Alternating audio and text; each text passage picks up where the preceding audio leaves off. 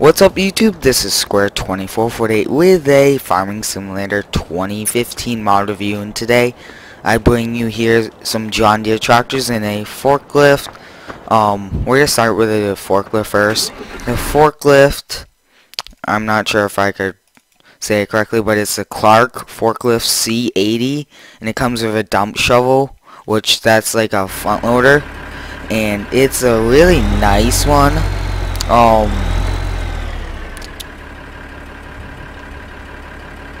The windshield wiper turns, which that's pretty cool. The front one does turn. That's pretty cool. It raises high. You press J to raise it and make it go up like that, and then you press K to lean it back like that, and M to lean it forward, and then you press N to put it down. Now this thing will lift a man. So this thing is a really nice forklift, has a pretty good interior. Now this, it does have a camera view like this, which is actually pretty cool. Now this hooks on, and it's the dump trailer. No, it's like a dump thing, so you could put some grain in it or something. Use it like that. It's a really cool mod.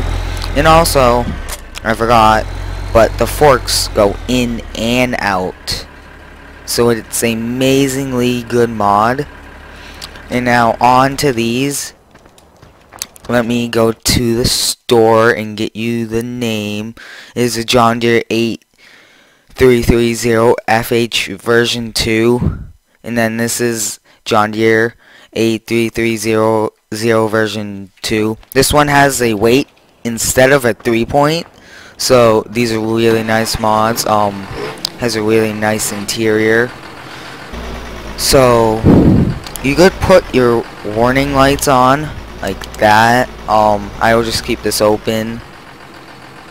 Numpad 5 and 6 are your work lights.